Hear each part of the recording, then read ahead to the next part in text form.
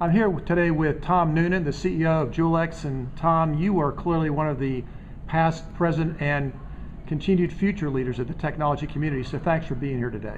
Thank you, John. Good to be here. You know, one of the key questions that we're asking folks is to tell us about the early days of the technology community. And I know you are steeped in tradition here of the tech community and Georgia Tech, but tell us a little bit about your background and how you got to the tech community and your background at Georgia Tech. Sure, John. I first of all, I was born and raised in Atlanta. Grew up over on Briarcliff Road and went to Georgia Tech. And I would say my first job in the technology industry was probably my toughest. It was cutting the gold connectors off old Burroughs mainframe circuit boards, and we would cut those with these massive industrial shears.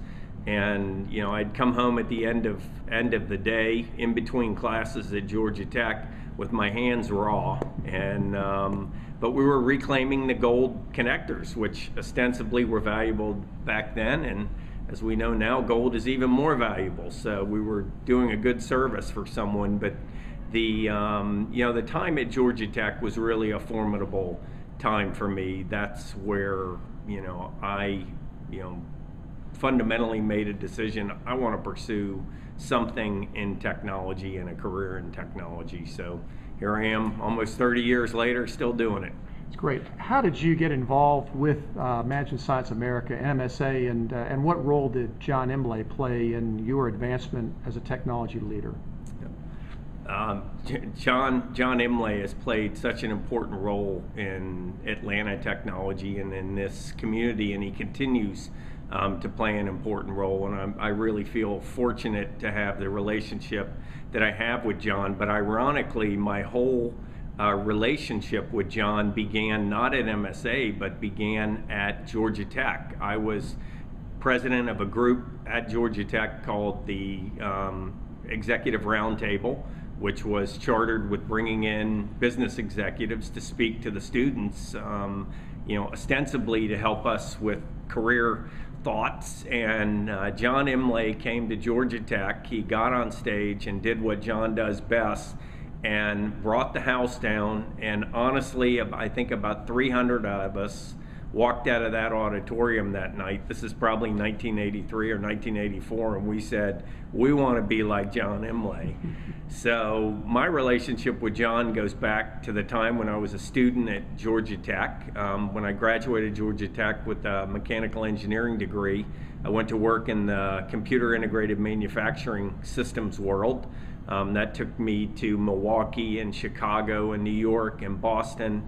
And while I was in Boston, I married my Georgia Tech freshman chemistry lab partner, who is, as you know, decidedly Southern. And she moved back to Atlanta, leaving me in Boston and leaving me to look for a job in Atlanta. Entered John Imlay again with MSA Advanced Manufacturing. And John was building out a large software division associated with manufacturing materials planning. And the next thing I knew, I was a newly minted MSA employee. Tell us about, as far as the founding of ISS, Internet Security Systems, one of the most successful technology companies in Atlanta ever. How did you work on starting the company, work with Chris Klaus? Just give us a little background there. Sure. First, ISS was an extraordinary success for our employees, for our city, for me personally, for Chris. Just a very, very positive experience. And it all really began, ironically, over the internet, the very medium that we set out to protect. Chris was a Georgia Tech student, Dun & Bradstreet, and the parent company, or the surviving company of MSA, and the internet was a new thing. That was 1992 time frame, and Chris was out there on the internet. One of my dear friends, Kevin O'Connor, who's the founder of DoubleClick, ran into Chris Klaus at a hacker meeting that he went to here in Atlanta in 1994, and he said, "You really ought to meet this guy. They're building tools at Georgia Tech," and he's a really interesting guy. So on one of my trips to Atlanta, I met with Chris. I really liked him. We hit it off. We were polar opposites, but remain the best of friends today. He was the technology genius and the security genius, and I just helped bring about the company around that technology. So Chris and I got together. We were effectively employee 1 and 2. We moved into the back of a warehouse in Norcross. Chris had been operating ISS out of his dorm room and out of his grandmother's apartment. And after, I guess, 10 years of my career of wearing 3-piece suits and ties, I started showing up to work in flip-flops and shorts. It was quite an extraordinary transition for me, but one thing led to another, and we bootstrapped ISS at first.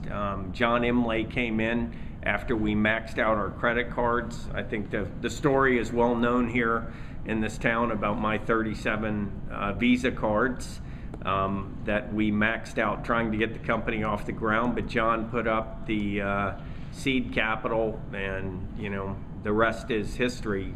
14 years later, IBM pays $1.5 billion for us, some 4,000 employees operating in 48 offices around the world. I'm publicly traded on the NASDAQ and the Tokyo Stock Exchange, and really and truly a company that, when the history books are written with security, really brought security, intelligent security, into the mainstream of the internet. So I think ISS will always have a place, and Atlanta will have the place as a founding technology. And you can look around, there's over 100 security companies that have come through Atlanta or been started in Atlanta, and it's an epicenter of security in the world to this day.